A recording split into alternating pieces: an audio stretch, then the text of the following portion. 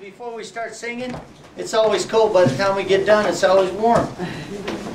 We were here for 2 hours beforehand, and it was always cold. So, I figure it's God. I'm going to be talking some today about being all in. I'm going to be talking some today about the grace of God, some today about the mercy of God, some today about all kinds of different things. As God wills, we will go them a ways. Hallelujah. Excuse me. Praise the Lord. Matthew 28:16.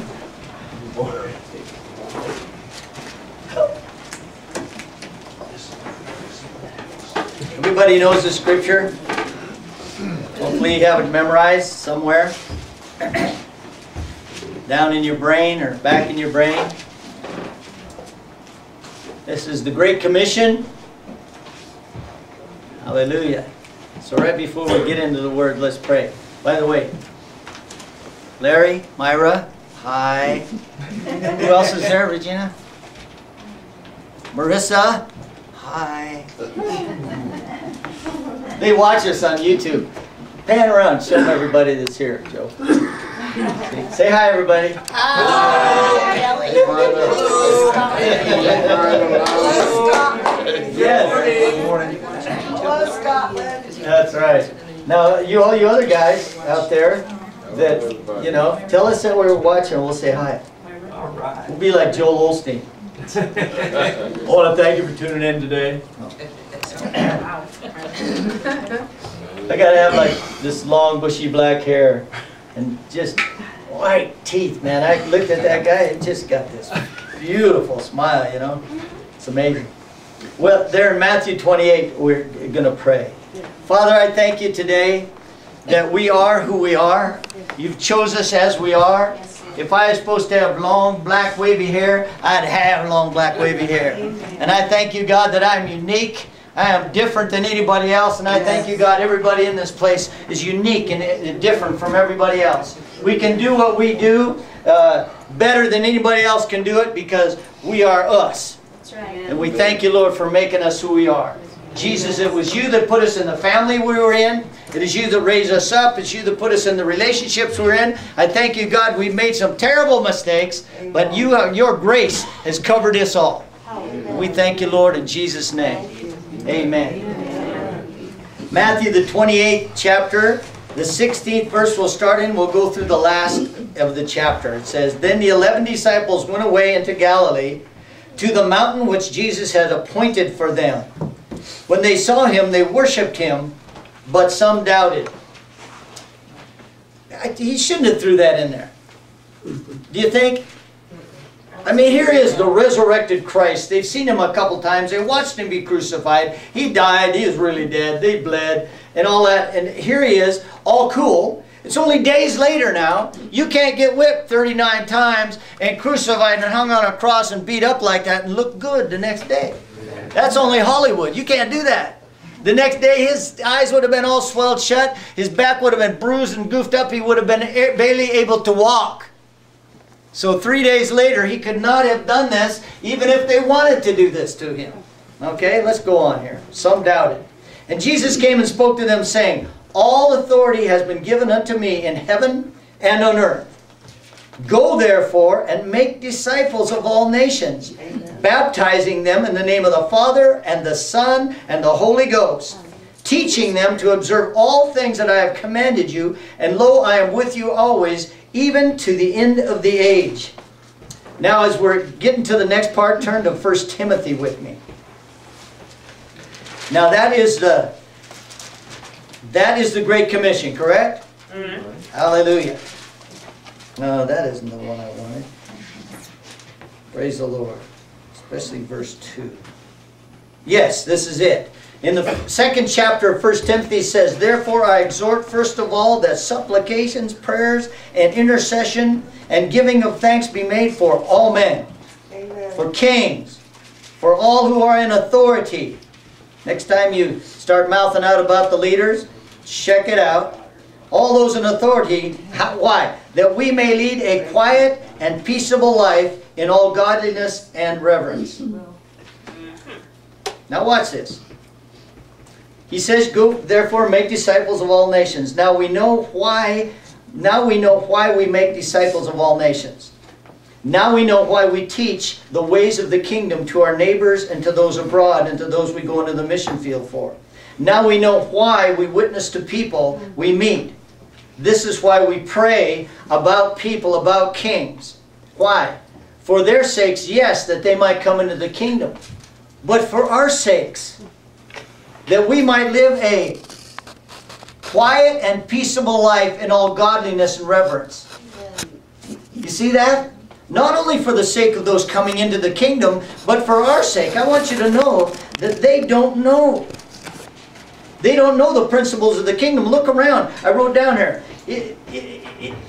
Okay. They are cutting people's heads off on TV and think that they are doing the right thing for God. They don't know.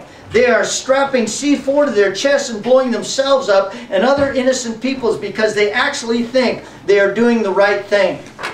Why do we go into all the world and preach the gospel? Not only for their sakes, but for ours. I want you to know this world is in the shape it's in because of the godlessness of the world. As we go into the world and preach all the gospel, when 100 years ago in this country, 200 years ago, 300 years ago in this country, we had a country full of Christians. Full of people who thought just like we do. Full of people who knew that forgiveness was the way and not vengeance. Amen. That knew that love was the way and not hate. That knew that you don't lie to people. Ever. You don't lie.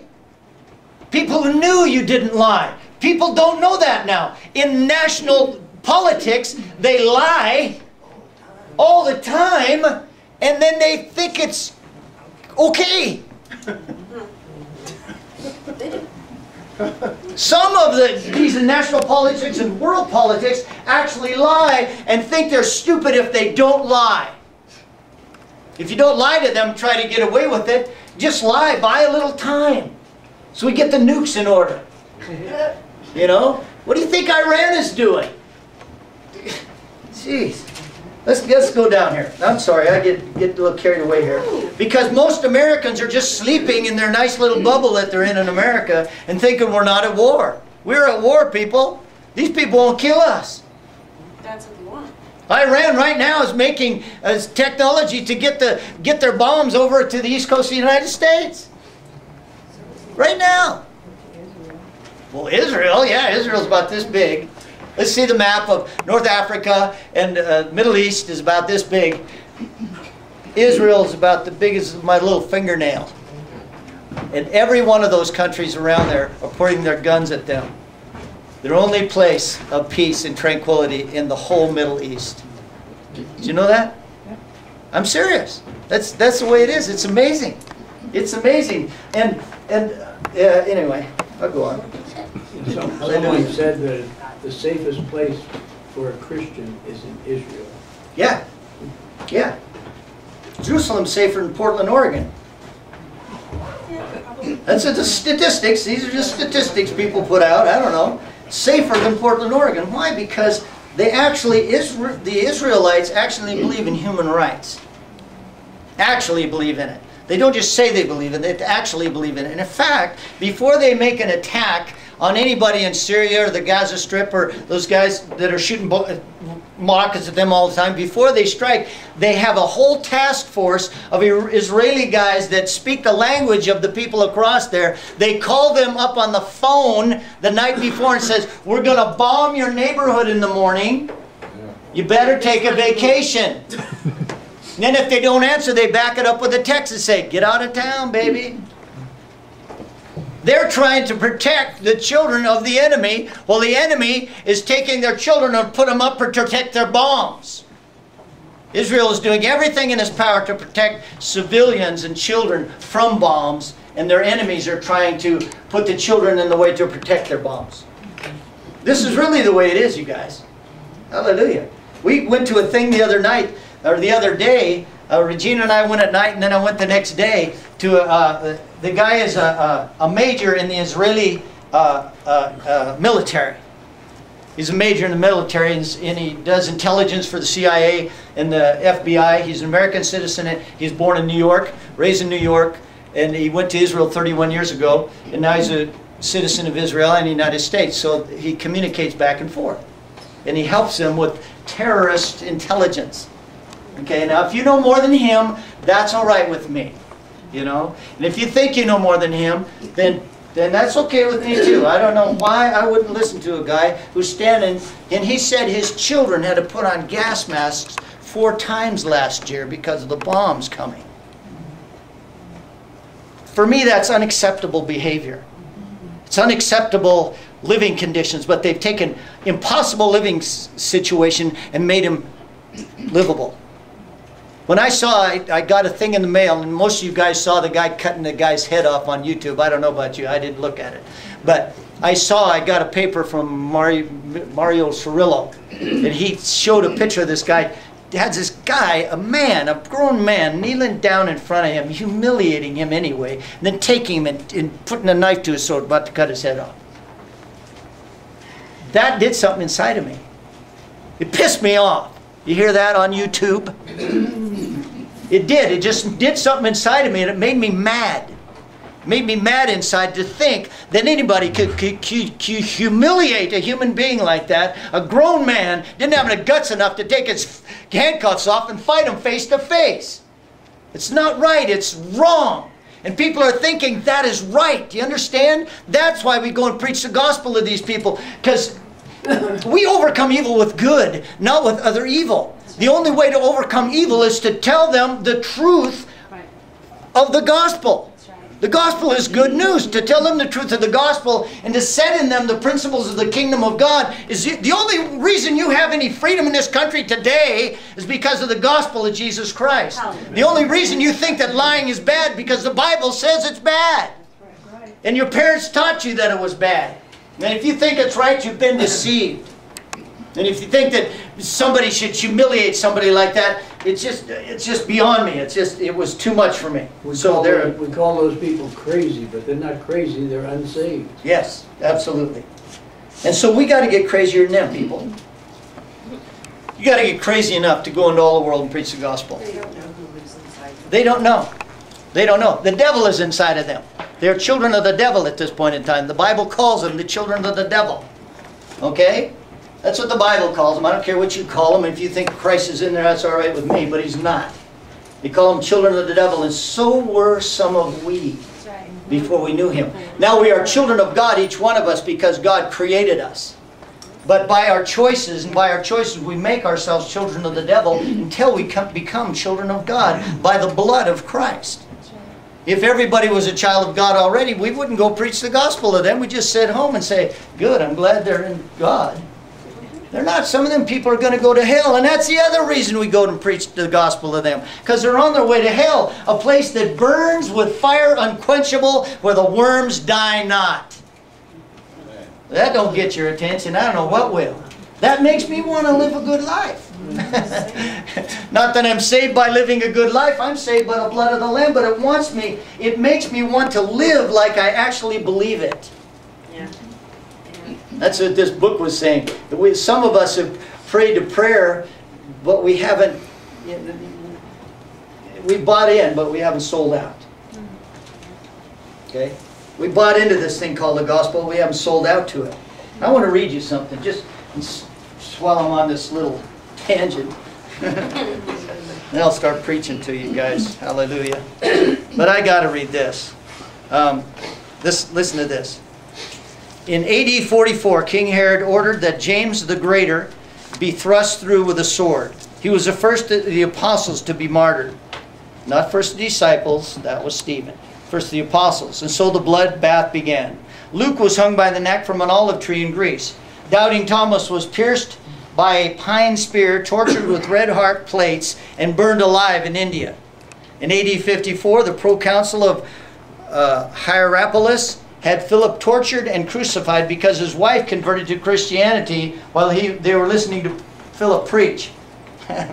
Philip continued to preach even while he was on the cross. Matthew was stabbed in the back in Ethiopia. Bartholomew was flogged to death in Armenia. James James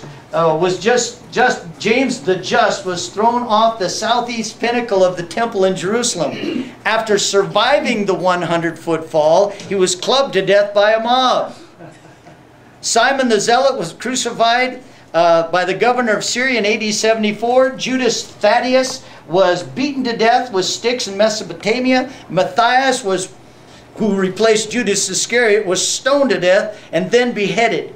Peter was crucified upside down at his own request. John the Beloved was the only disciple to die of natural causes, but that's only because he survived his own execution.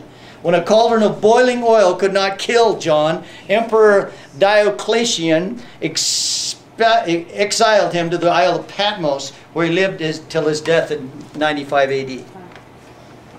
I want you to know that this gospel, that this God that we serve, every one of the apostles got killed. Every one of them. The closer you get to Jesus, the more dangerous it's going to be for you. That's just the way it is. The closer you get to Him, the more dangerous it is for your physical life. Remember the rich young ruler? He came to Jesus and he asked Jesus, what can I do to be right with God? He says, do this, do this, do this. Don't do that. He says, I've done all these things from my youth. What do I still lack?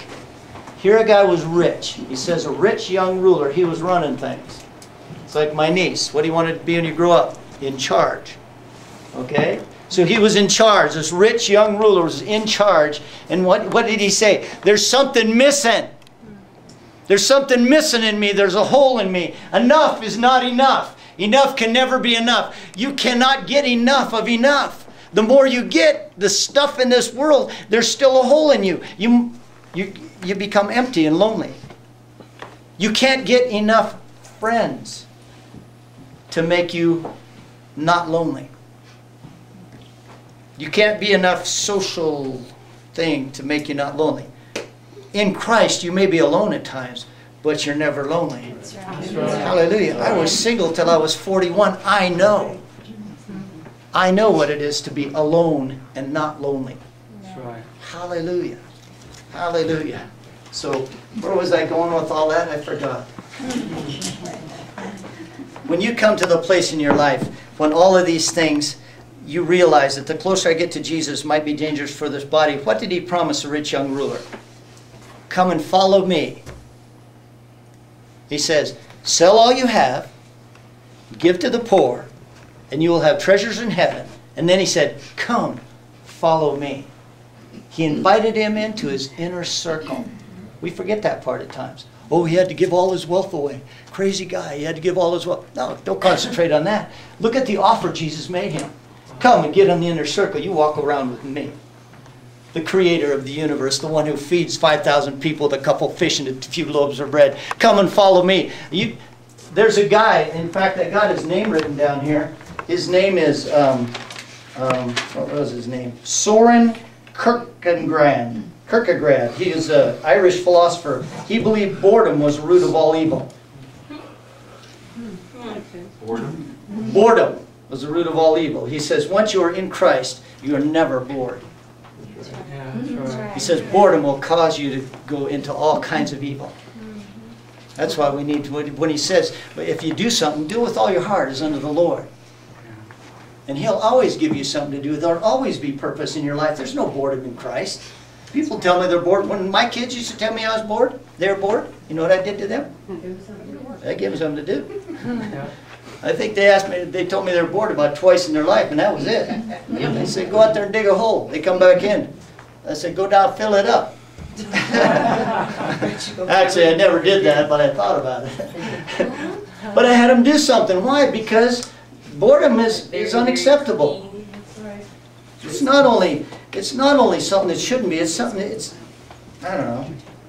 It's almost a sin, I would say. Oh, really? Praise the Lord. Okay.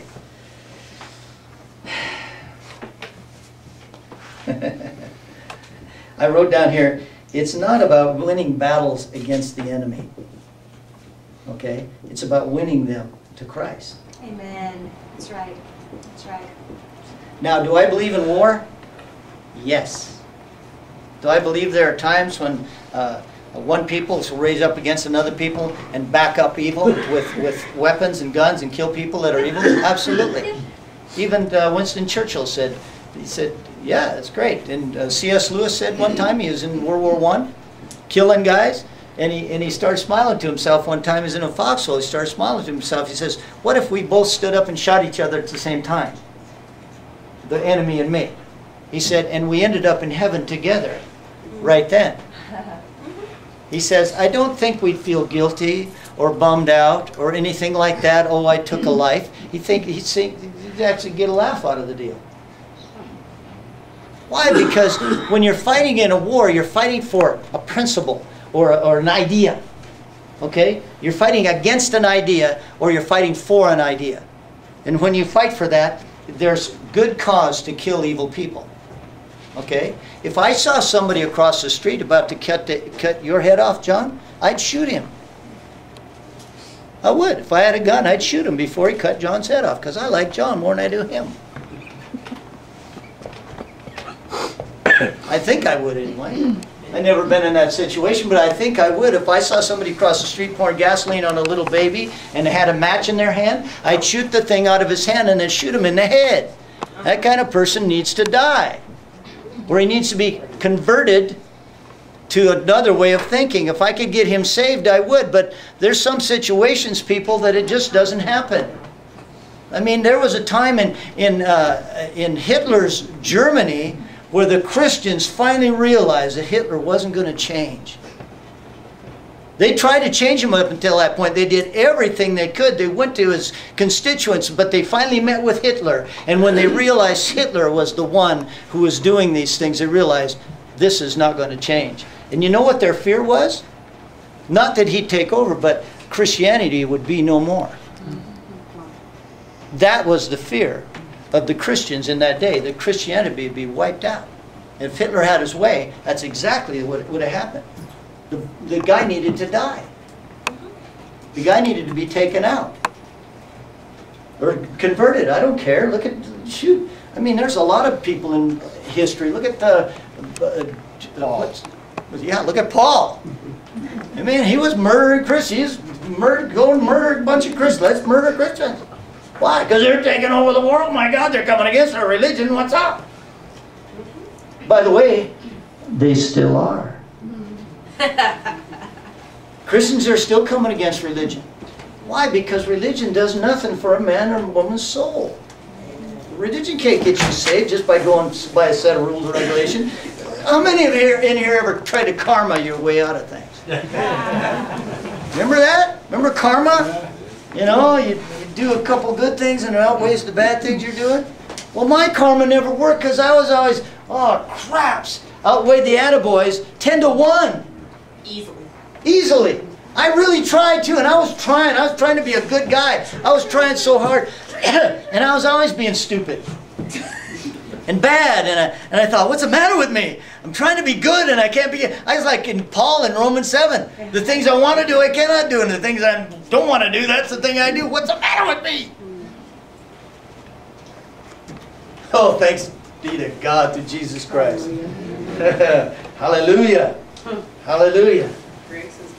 I was at a function last night, working this function for the NRA, and it was pretty scary in that room with all those weapons and those guys. But let me tell you, they stopped me in my tracks when they stood up and they gave glory to God for you know, their weapons and their rights, and no matter what your beliefs in the NRA are, those men gave glory to God, and it was the most elegant prayer. And I was impressed. There was a room full of Christians with a lot of weapons, but a room full of Christians. Sound like you were at a Baptist church, right? How'd you know Curtis was packing up? Hallelujah. That's right.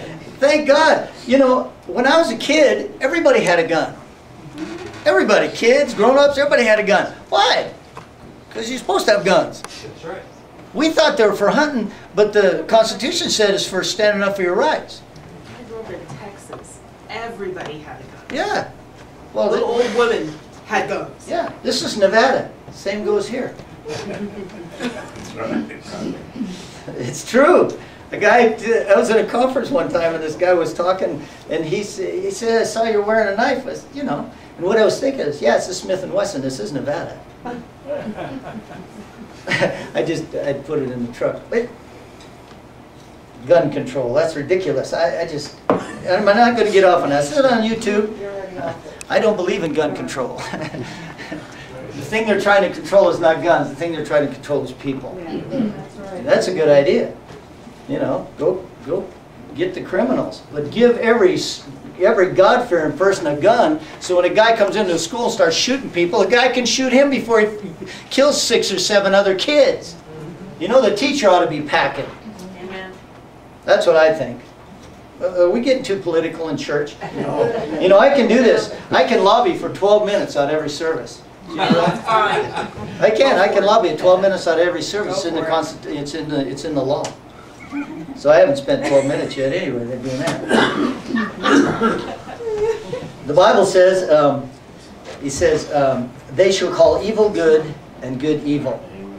There'll come a day when they'll call good evil and evil good. What is cutting the head off somebody and thinking it's good? That's calling evil good. It says in there that they will think they're doing God a favor by killing you. It says right in the Word, it is being fulfilled today, exactly what they said. Now, it has been fulfilled in history past? Yes, absolutely. I mean, shoot. Even the Christians at one time thought they ought to go kill people if they didn't believe. I mean, look at the Crusades. That's what the Muslims call Christians, you know, Crusaders. The Muslim Brotherhood, they call Christians Crusaders. We have been. Yeah. And we have been, yeah. It's to our detriment, for sure. The Bible says, don't return evil for evil, but overcome evil with good. So, if anybody's listening on YouTube or whatever, I'm not talking about shooting back. I'm talking about going and loving people until they come to a place where they're sane again, where they think forgiveness is better than revenge, where they think that do unto others as you would have others do unto you. When they come to a place where love is more powerful than hate. When you come to a place where, see, these are principles in the Bible. These are principles in the kingdom of God. The Bible says it's an inside, outside, upside down kingdom. It is. At least. Yeah. Maybe this will make me some enemies. Everybody likes me. You know, I've been worried about that. The Bible says if everybody likes you, you better watch it. It says in Matthew 24:12 that the love of many will wax cold because iniquity will abound. I want you to know that in our lives, Regina and my life, 1 out of 100 people say thank you that we helped. Used to be like that anyway. Isn't so much like that anymore because people have got the idea that 1 out of 100 people would say thank you when you helped them. 1 out of 100. I'm not exaggerating. Thank you. Hallelujah. But we weren't looking for thank yous. Otherwise, we would have quit at 72. Okay.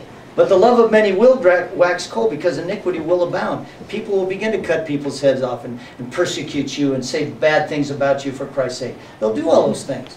We're not impressed with that. We're not living for somebody else's way to go anyway. I'm looking for God to say, well done, good and faithful servant. Come on into the presence of the Lord. This instant gratification, I'm saving my gratification for later on.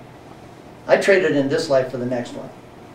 If you trade in this life for the next one, what you'll get out of it is a thing called amazing. Consecration always leads to amazing.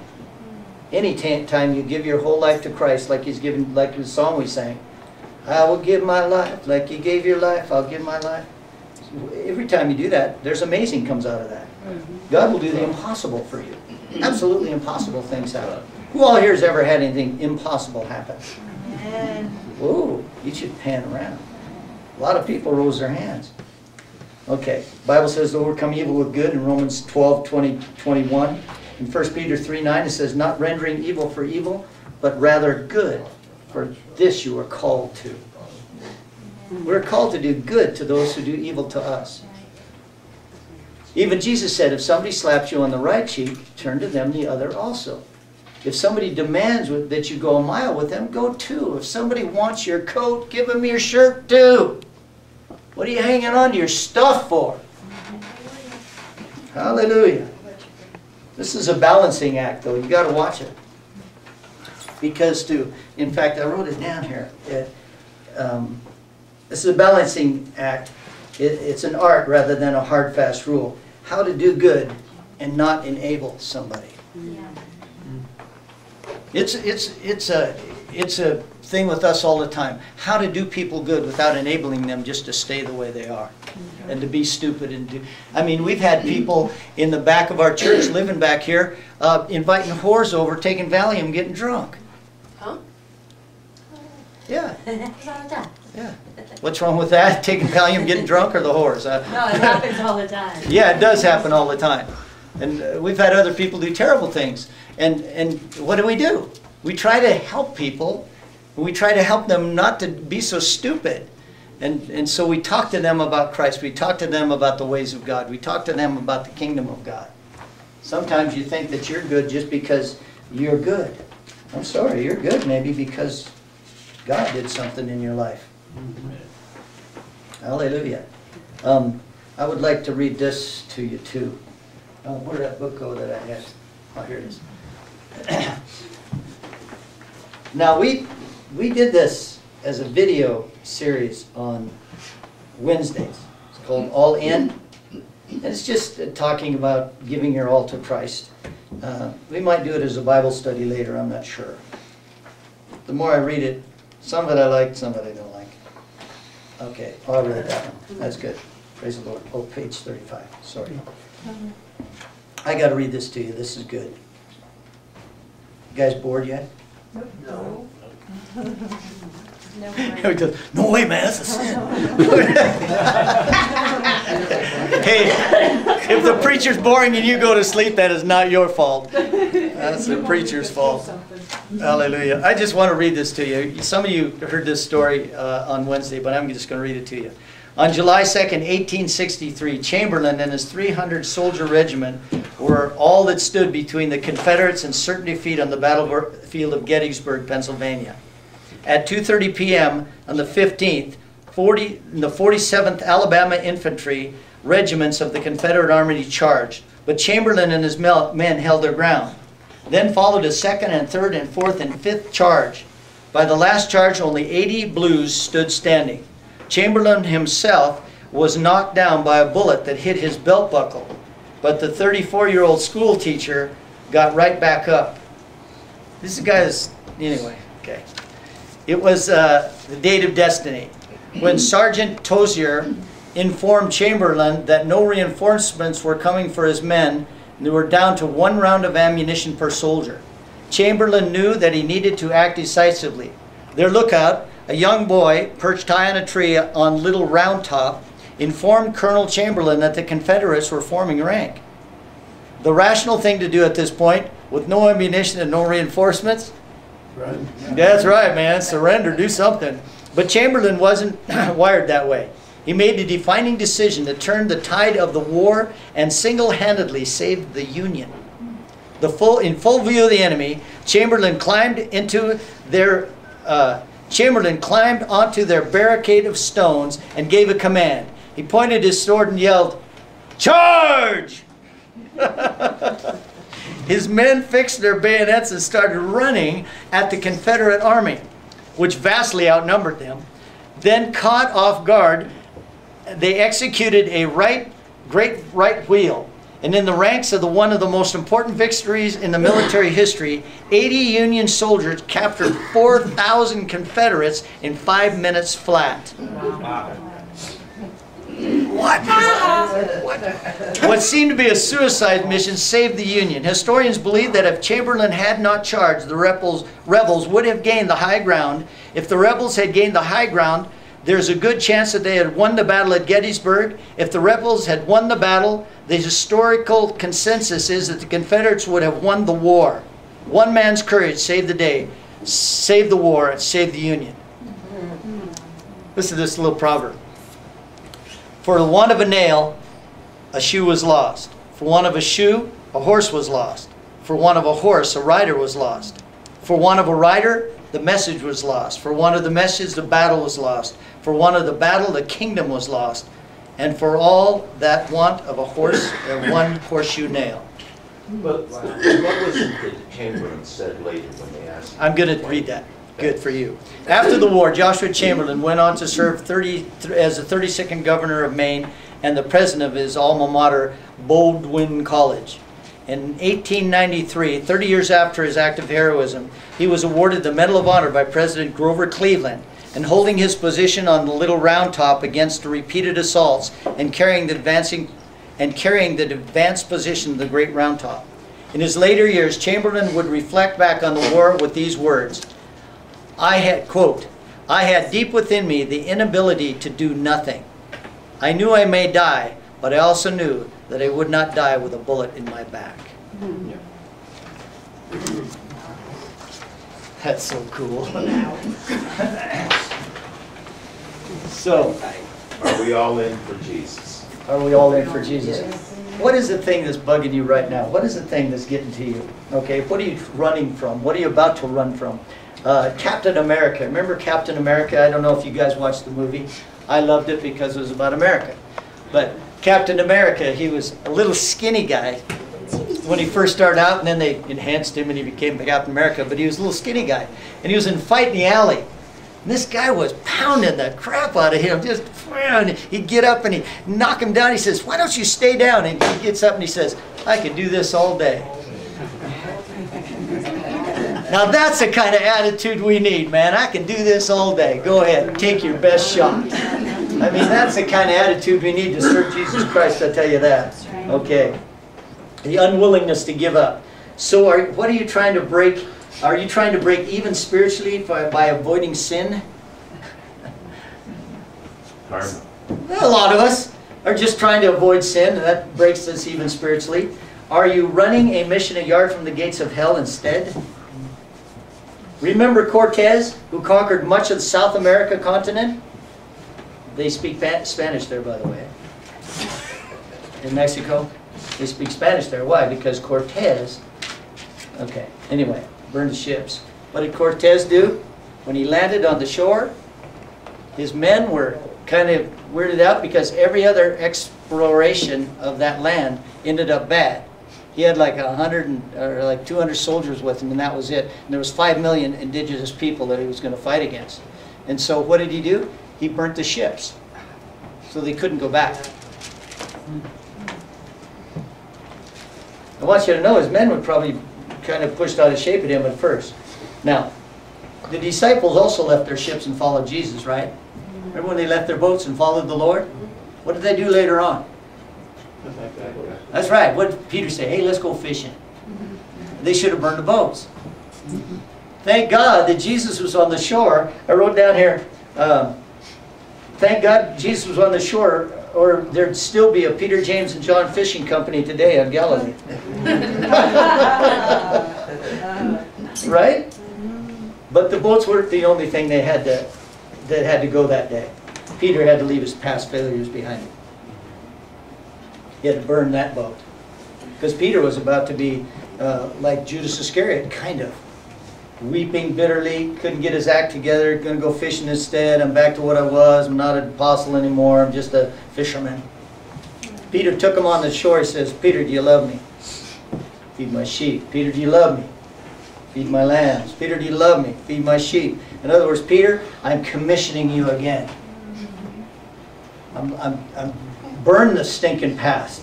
I wrote down here, how about you? What do you need to burn? Your past failures? Your past successes? Some old habit? Some guilt you're carrying around? Some regret you have from the past? All we need to do probably is just start. We used to run 10, 15 miles a day, my brother and I. And you know the hardest part of running 10 miles a day? Starting steps. Getting them shoes on and taking the first step. Once you get out the door, take the first step, is fine. That's it. That's it. Mark Batterson says, the only way to predict the future is to create it. He says, if the pain of staying where you are is greater than the pain of change, then you can begin to change. Just got to take the first step. So what is your first step?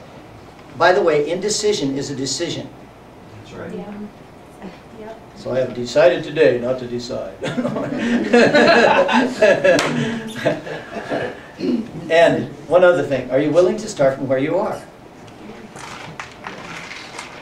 Are you willing to start from where you are? Whatever your thing is. Okay, are you willing to burn the ships, draw a line in the sand? Okay, today is the first day of the rest of my life. Here I come. That's it. First day of the rest of my life. Here I come. All of that doesn't matter to me anymore.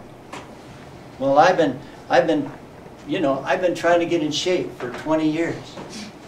What have you done? Well, I haven't done anything, but I've been wanting to. I've been gonna start. You know. I told somebody the other day. I said, just walk to the first telephone pole and back. Now, Wojtek, he got to go get his knee operated on so he can move around again. But I told I forget who I told. I'm not going to tell on anybody. So I said, walk to the first telephone pole. The next day, walk to the second telephone pole. And at the same time, do 10 push-ups. The next day, do 11. The next day, do 12. The next day, do 13. The next day, do 14. The next day, do 15. By the time you're up to 30, you will be able to do the 30. Guarantee it. And every time you walk to a different telephone pole, pretty soon you'll be walking 1.5 miles, 2 miles a day. How do you do it? You don't go out and walk the 1.5 miles the first day. You walk to the first telephone pole. Otherwise, you're going to be so sore tomorrow you won't be able to get out of bed. Especially when you're a little older, you know. Hallelujah. Now, if you're young, don't take that. If you're young, when I came back from the service, my brother said, hey, let's go on a run. And I thought, oh, good. Before we, let's go on a run. All right. And I was really out of shape because I didn't do nothing in the service. So he takes me on this run. 15-mile run. I thought I was going to die. I did, but I didn't want to be a wimp, So I just kept running. And we ran out the old freeway out there in North Reno there. We ran all the way out and over and up on the end and down. 15 miles. By the time I got back, I was in shape. I went through soreness. I went through all the pain. I went through everything. By the time I got back, I was in shape. So the next day I went and ran 15 miles again. So if you're young, those things don't count. But if you wouldn't have grabbed me and said, put your shorts on and get your shoes on, let's take a run, I would have been out of shape for the rest of the time. I would have went out. I asked a guy one time, how do you run long distance? I've been running 5 miles a day for like 2 years. He says, the next time you go out as far as you usually do, and then go twice as far. A lot of times in your Christian life, you've been going so far, you've been going so far, you've been going so far. What you need to do is take a mad, crazy leap of courage and do something radical that takes you twice as far as you ever were. The little teeny-weeny things sometimes don't happen. Sometimes it's to the next telephone pole. Sometimes it's a 15-mile run. Okay? You got to make up your mind what God is calling you to. And a lot of times that 15-mile run is what you really need. Because going all in with Christ is not a little thing at a time. Okay. Let us quit living. This is Mark Batterson again. He says, let's quit living as if the purpose of our life was to arrive safely at death. I just love that. I think I live that way sometimes. Okay. Goodness is not the absence of badness. You can do nothing wrong and still do nothing good. That's right. Okay. All right, now to the sermon. Praise the Lord. What time is it? You got any time? Yes. Okay. Yeah, we do. It's only like 9:24. Guy in the back says, the game's going to be on here pretty quick. Isn't it? Just have to have the tickets in by 10. See, somebody knows. Regina's sister, she follows football. I never knew a girl follow football before. She followed football. You two too, huh? You're weird also. All right. Praise the Lord. One way to get started. Don't say things that describe your situation. Use words that change your situation. That's right. That's good. That's right. Really good. It's just how to start. How to start. How do I start? How do I start? Life and death are in the power of the tongue. Right. Okay? Life and death are in the power of the tongue. Anyone can go through life just stating the obvious or stating facts. Okay? Or prophesying bad things about your future. It's going to be a bad day. I'm tired of dealing with those kids. I'm tired of dealing with my boss. I'm tired of dealing with my employees. I'm just tired of that stuff. Instead of saying that, you can say, man, it's going to be a good day. Something good is going to take place today. Yeah. I'll get healed. Yeah. Yeah. Yeah. Sick, I'm gonna get healed. That's right. I might feel sick today, but glory to God, I'm going to church, get healed. Hallelujah. Come on. There's some people down there got faith. They lay hands on me. I get well. Praise the Lord. Yeah. You get out of bed in the morning, you just don't feel up to it. I want you to know this morning, I did not feel up to it. So when I don't feel up to it, I figure I'm a leader. Okay? So if I don't feel up to it, maybe everybody else doesn't. Maybe I'm going through something and I need to press through just to help somebody else get to where I need to go. Amen. You're leading somebody somewhere every day. You are a leader. You are a mentor for someone. I hope you are a mentor for someone. So therefore, you need to teach them how to break through. There's a lot of guys that stand in a service and they'll get a pain in their knee. And they don't have pains in their knee, so they say, has anybody got a pain in their knee? And somebody will, yeah, that's me. Well, come up here and we'll pray for you. God's going to heal you.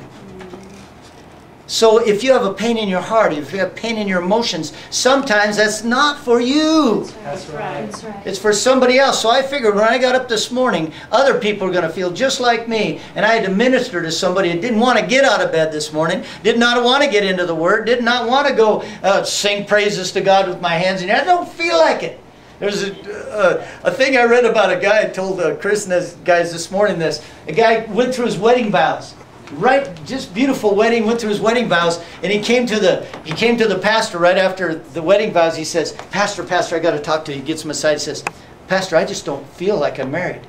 The pastor grabbed him by the shirt collar and says, listen, boy, you're married. It doesn't matter if you feel like you're married. You're married. You took the vows. He snapped out of What he said. it. Hallelujah. You are what you are. You got to, hallelujah. So you don't say it's going to bad. Yep. And I wrote down here. Yep. I knew when I said it was going to be a good day that it would turn out bad. Nobody's ever thought that before, I imagine. Just sick ones. When one door closes, God will open another one. Probably a better one. Hallelujah. Are you that guy, that negative guy that says, yep, I knew when I started confessing good, things are going to turn out bad? Are you the kind of guy that says, whoop, I started confessing and all my needs are met by Christ Jesus, and all of a sudden I was broke. And I knew it was going to happen. I just knew it. Good. I'm glad you're not like that. I'm just a little sick in my head sometimes. Okay. Oh, how about this one? Oh, I got another pain. It's probably because I'm getting old. Woo! Don't do that. Don't do that. Yeah, I'm telling you, man. That's it.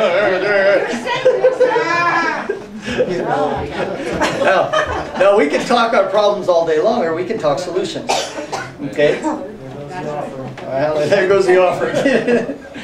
Now, what you have to believe, though, what you have to believe, do you believe Jesus is interested in your success?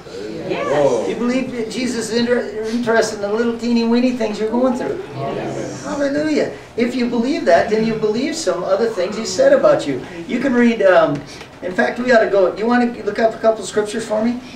Psalm 5, 11 and 12. Somebody say yes. Yes. Okay. Psalm 35 through 7. I got that one. Proverbs 12, 1 and 2. I got it. Okay. Luke 2:52. I got it. Okay. Start with Psalm 5, 11 and 12.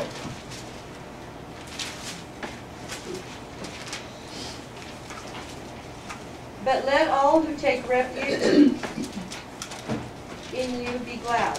Let them ever sing for joy, and may you shelter them that those who know your name will exalt you. For it is you who blesses the righteous man, O Lord. You surround him with favor as with a shield. Ooh, surround him with favor as with a shield. So you get up in the morning tomorrow and read that psalm and say, I am favored by God. Anyway, Psalm 30, 5 through 7. You got it? His anger is but for a moment. His favor is for life. Hallelujah. Weeping may endure for a night, but joy comes in the morning. Amen. Now, in your prosperity, I said, I shall never be moved. Lord, by your favor, you have made my mountain stand strong. Hold it right there. See, David was saying, in my prosperity, I said I would never be moved. And then he says, by your favor, Lord. That's how it really works. You go ahead and finish that sentence. You hid your face, and I was troubled. I cried out to you, O Lord, and to the Lord I made supplication. What profit is there in my blood? When I go down to the pit, will the dust praise you? Will it declare your truth? Hear, O Lord, and have mercy on me. Lord, be my helper. You have turned, My morning into dancing. what he said, you have put off my sackcloth and clothed me with gladness. Amen. That's good. That's good. You get the point. You get the point. Hallelujah. Proverbs 12, 1 and 2. That's a good one. Whoso loveth instruction loveth knowledge, but he that hateth reproof is brutish. A good man obtaineth favor of the Lord, but a man of wickedness, wicked devices, he will condemn. A good man receives favor from the Lord. Now, Luke 2:52, in case you think you're not favored by God or something like that. And Jesus increased in wisdom and stature, and in favor with God and man. Jesus, the Son of God, increased in favor with God. You get that? I don't know about you, but that turns me on. I can increase in favor with God. As you begin to walk with God, you begin to obey Him and do the things that He says to you, God can trust you more and more and more. And He begin to do things through you more. It's when you say no to God, or when you back off or say, "Oh, I'm just not worthy today. I'm feeling too bad today. I'm just not up to it today." Get up tomorrow morning and say, "I'm favored by God. He's going to be a shield around me. I can do anything God calls me to do. He is my King." Also, I do this in parking lots. If I really want a parking place, I just say, I get in the parking lot and remember, I go, "Oh yeah, favor." Yep. And I mean, 9 times out of 10, there it is. Yep. Right there. I mean, I could be driving around a parking lot for 20 minutes and I'll say the word favor. Yep. And all that means to my mind and to God and that parking lot, right in there.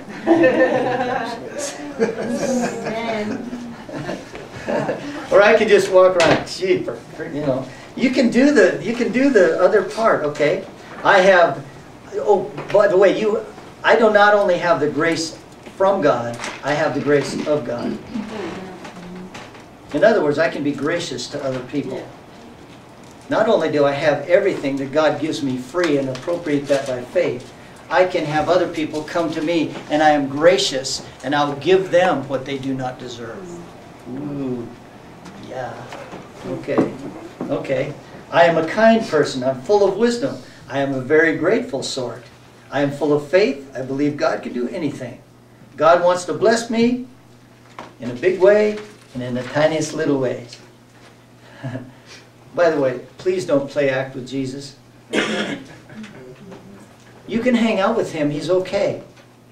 He's not impressed. Jesus is coming over. Better shower and shave and clean up the house and and get the bathroom cleaned up. You know, you don't go in there and hang the towels up. No, Jesus wants to hang out with you when you're letting your hair down. You people that have hair. Okay. Otherwise, what happens? Otherwise, what happens? The word says, it says, thy kingdom come, or thine is the kingdom, thine is the power, and thine is the glory. If you get your act together, whose glory does it? Is. Yeah. If you get your act together, Right. that's your glory.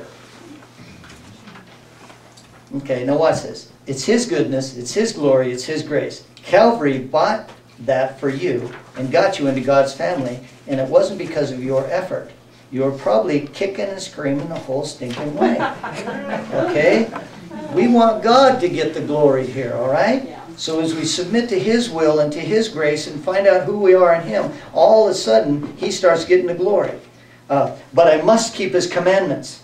We like to get off on that one, especially as law people. I want you to know, the Bible says, if you love me, you will keep my commandments. So what are you focusing on? Keeping His commandments or falling in love with Jesus? If you love Him, you will keep His commandments. That's what the Word says. Okay. 1 Corinthians 15:10 says, but by the grace of God I am what I am. And then it says, I labored more abundantly than they all, yet not I, but the grace of God which was with me. Isn't that good? Okay. In Joseph, in Genesis 39, we see Joseph in prison. He's been thrown in prison. He's been got by his brothers. Hi, guys. He's been brought in by his brothers. He's in trouble. Okay? And what does the Bible say about him? He says, and Joseph was a successful man. So, success doesn't mean I got it all. I got all the material things. I got everything. No. Success means you got God. Because when Joseph was in there, he was called a successful man. He had Jesus, and that's all he needed to make him a successful person. That's right. I want you to know that there are people all over the earth that for a while were buying one-way tickets to the mission field. They were going to the worst, nastiest, terrible places on earth, and they knew they'd die there. They knew they'd die, so they bought one-way tickets. Isn't that cool? That's the kind of God you serve. They're going over there to plant a bit of the gospel into somebody's life so that, what we said at the first, so they might live a peaceable life. In order to change people, you got to go, how do you get a sick person well? Or how do you heal the sick? Okay? How do you heal the sick? How do you get sick healed? Find a sick person and pray for him. Okay, you got to find a sick person and pray for them. You don't go to the well people, and Jesus says, I didn't come for the righteous to be saved, I come for the sinners. I come for the people who are sick. You know, I've come for the people who need something. He didn't come for the self-righteous folks. So in order to get a person healed, you got to find a sick one. In order to get somebody saved, you're going to have to find a sinner. Oh, I just work with a bunch of stinking sinners. I think I'm going to have to quit my job to get another job because these people are terrible over there. Well, you're probably in the right spot.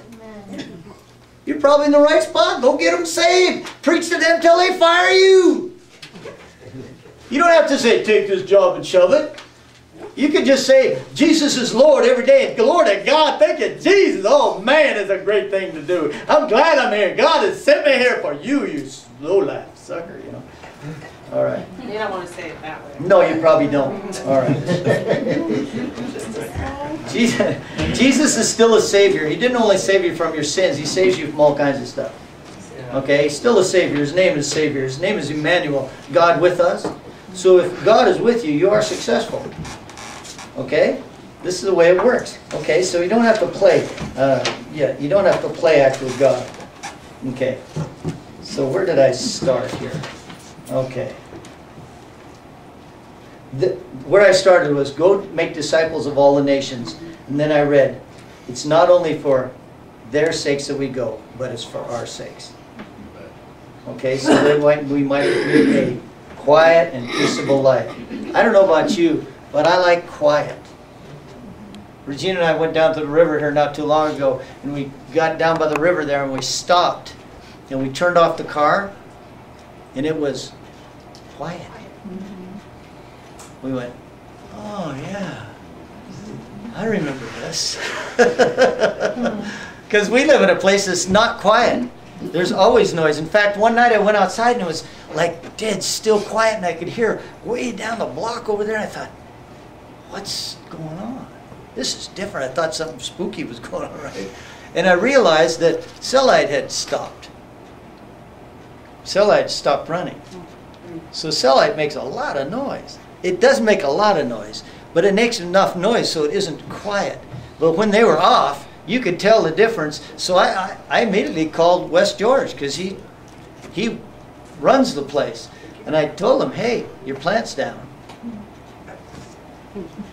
I mean, this was late at night. I had to tell him his plant. He says, yeah, it's something busted, so we had to shut her down. Isn't that something? So we forget what quiet, and the Bible says that we might live a quiet and peaceable life. I want to live that peaceable life. I want to come to church without somebody throwing rocks at me.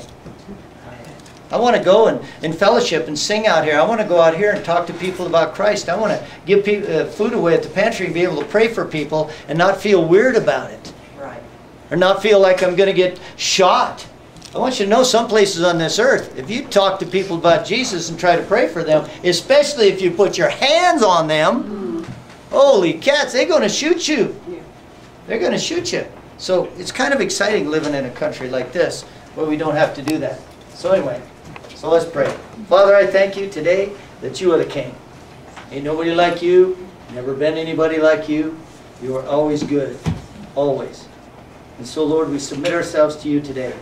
Lord, lead us into this world and guide us to be able to talk to somebody who just doesn't know. That just has not a clue. I pray that you'd set that up for us this week, Lord, and help us not to judge them, but to be compassionate and kind. Help us, Lord. In Jesus' name, amen. Praise the Lord. That's good.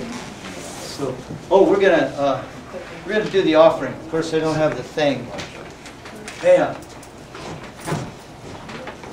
Caprice is gone. She got the thing. So this is the thing today. Oh, you find it? Oh, here it is. Never mind.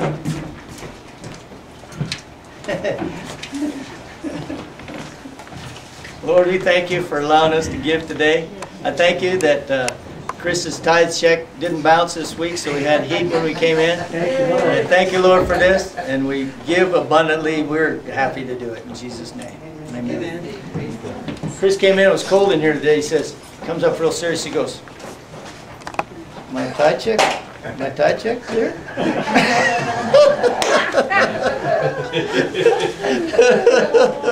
I said, "No, it's just a little slow. A little slow." Somebody needs to know, preacher. Huh? Somebody needs to know, preacher. Somebody need to know, preacher.